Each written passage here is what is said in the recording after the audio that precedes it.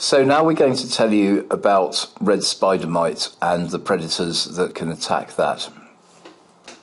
Now, mites can be a big problem, particularly in a enclosed glasshouse environment or even a conservatory. You may be lucky and not have come across them, but you may also have some plants which aren't thriving too well and you wonder why they're not doing so well. They're really difficult to see with the naked eye because the mites are basically miniature spiders which are less than a millimetre long, and they use their tiny jaws to bite into the plant cells and help themselves to the content. This is the most famous mite in the glasshouse, called the red spider mite. It is a most misleading name as it's not usually red, and although it does look like a red spider, which is something completely different.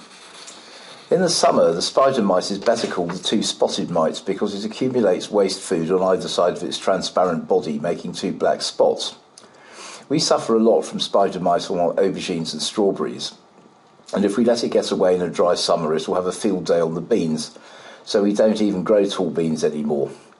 In fact, we have another mite called broad mite, which has made a real mess of our pepper crops as well. But to go back to spider mite, it likes to live on weeds such as black nightshade and appears every year without fail. The females overwinter as immobile red spots under the leaves and in crannies, sleeping their way into the spring.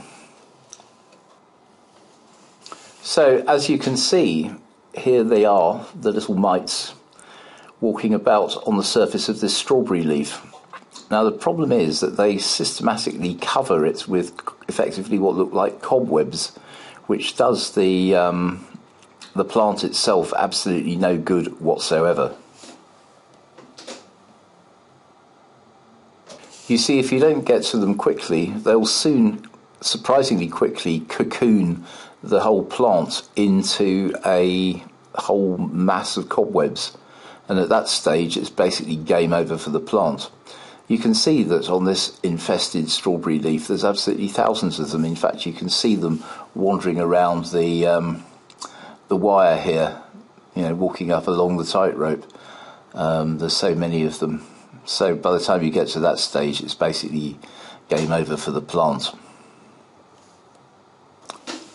So let's see what they look like in action. This is an early season mite, which is just got its two little red spots.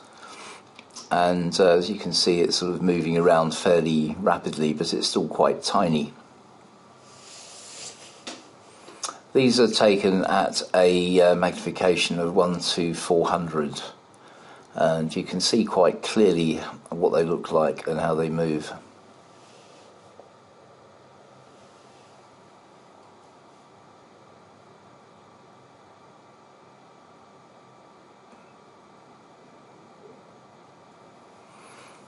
But as they move on into the season, then they start to get more of those spots down the side, which basically represent the sort of waste products accumulating.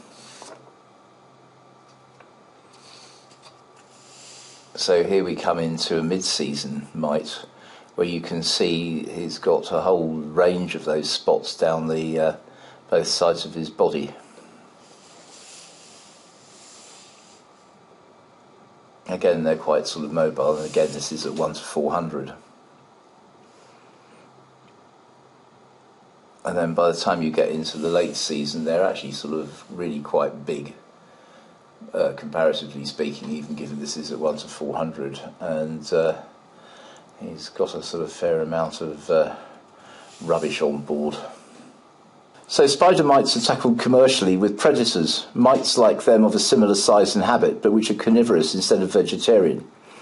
We found you have to get at them well before the cobweb stage if you're going to do any good, and you need to have sufficient numbers so that their population will win the war, breed faster than their prey, and eat them quickly. Here's a little video of the predator mites. These came in a little tube of bran, and we tipped some out onto some white paper when they arrive. They're a little bit bigger than their prey, but not much. But you'll see they move in a completely different way. It's like comparing a goat with a lion. One is adapted to browsing and the other one for hunting. This particular mite, Phytoserius persimilis, has been widely used commercially to control spider mite, and it pretty well targets that only. And obviously we use really quite a lot of it in controlling the mites in our own glass houses, both in the main veg growing area and also in the propagation area where we have the plants on benches.